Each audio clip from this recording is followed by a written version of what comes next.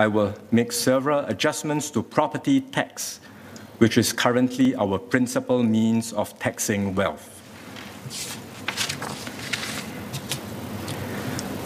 I will increase the property tax rates for non-owner occupied residential properties, which includes investment properties.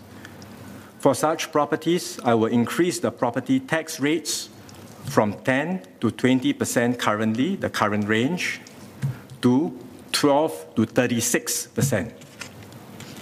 All non-owner occupied residential properties will face higher property taxes, and the increase will be more significant for properties at the higher end.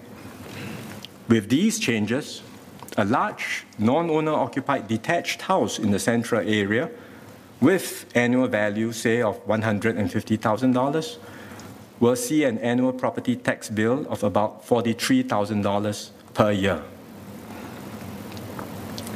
For owner-occupied residential properties, I will increase the property tax rates for the portion of annual value in excess of $30,000 from today's 4 to 16% to 6% to 32%. This increase will impact the top 7% of owner-occupied residential properties. The increase will be higher for properties at the top end.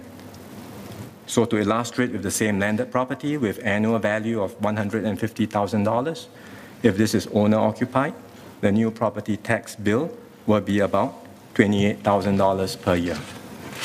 The increases in property tax rates will be implemented in two steps, starting with the tax payable in 2023. When fully implemented, they will raise our property tax revenue by about $380 million per year.